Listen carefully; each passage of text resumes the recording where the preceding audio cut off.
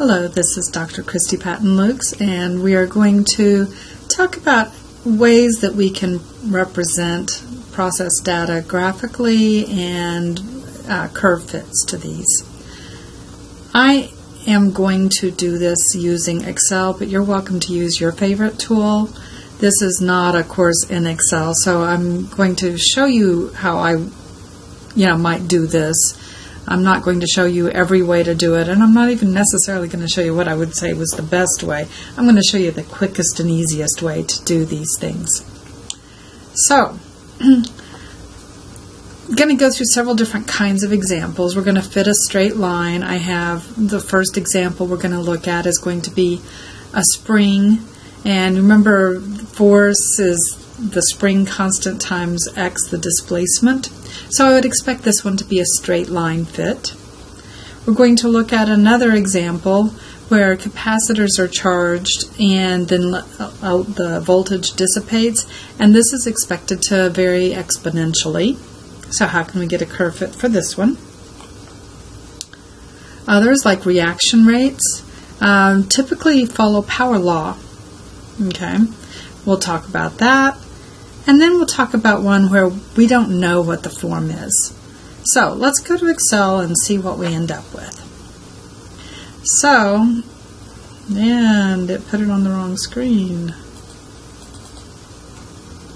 Can I make it change? There we go. Okay, we got it over here. So, my first example is to find a straight line fit. So the easiest thing to do is to simply highlight the data, and then we're going to insert, and it's easiest if you just go ahead and insert a graph. And normally if you were wanting a well-formatted graph, you would make sure you labeled your axes. This is the force on this one and the distance here. If you don't like that, I can edit this and switch it so that I put the distance as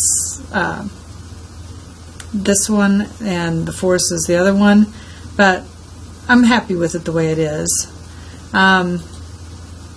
You can do all sorts of things with the graph, but what I want to talk about today is finding curve fits. And again, we expect this to be a straight line, and it does sort of look like it might be a straight line. But if I were to just do this kind of by eye,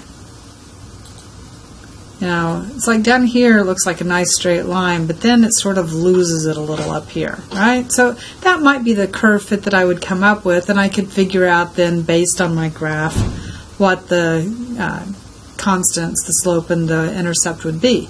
But I can also just come in here, and if I click on the data series, if I right-click on it, so I right-clicked, and then I say Add Trend Line. And again, this is not the only way to do this. It gives me trend line options. And in the trend line options, I'm going to choose a linear graph, all right?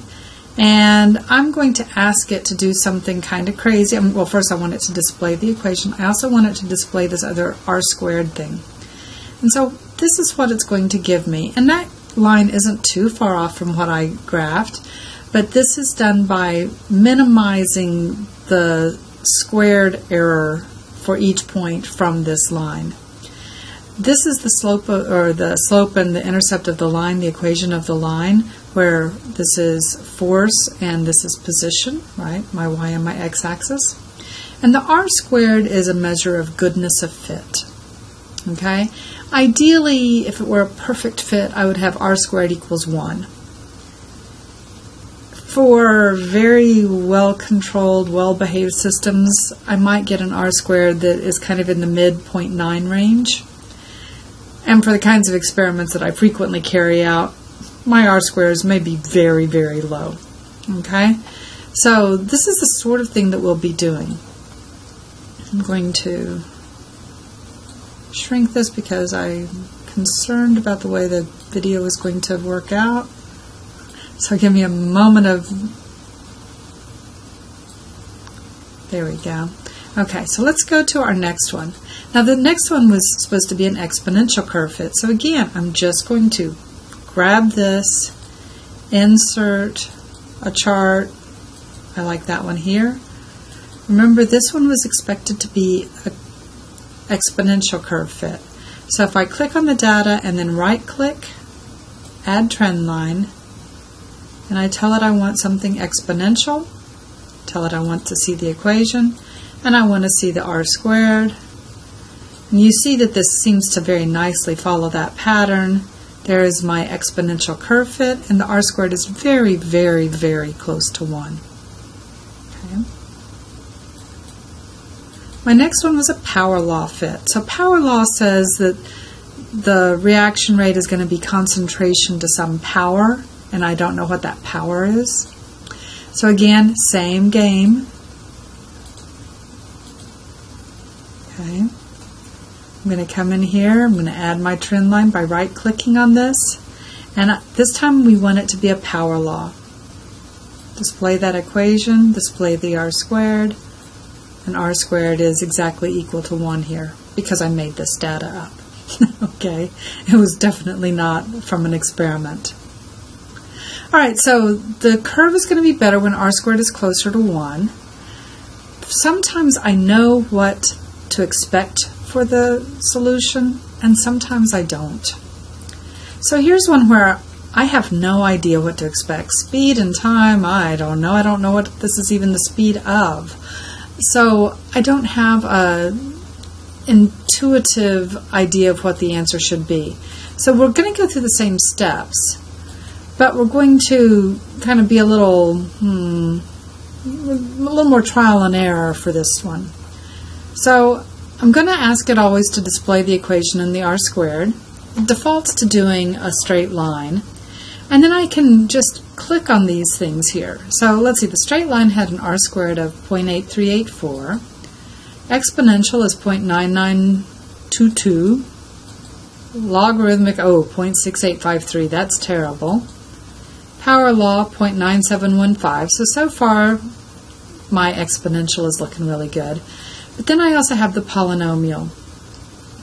And polynomials, do you remember that, like if you have 3 points, you can get those to fit through a quadratic curve fit, right? That'll be perfect. But that doesn't mean that nature would have given that quadratic curve fit.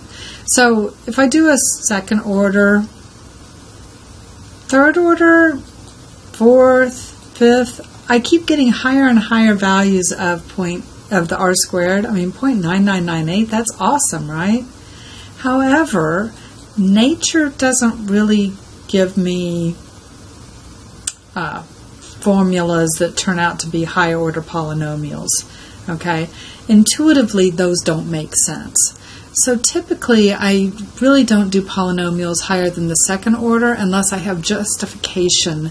So I have some inside knowledge about something that I might go to a third order. Bending moments can go to a fourth order. That's pretty much it.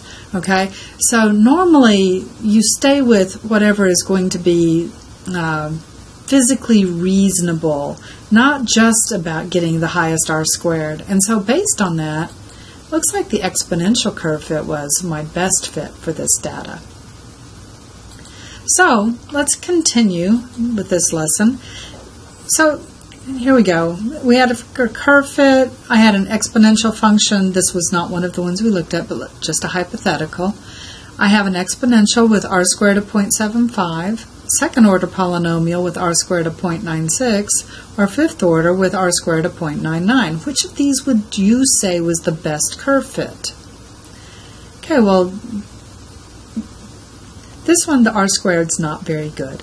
This one, the r squared is awesome, but the model is unreasonable.